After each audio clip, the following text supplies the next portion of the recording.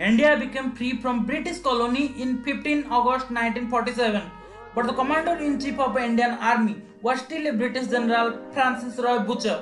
In the late 1947, Indo-Pak War took place to capture Kashmir, where his contribution for Indian Army was ineffective due to British policy.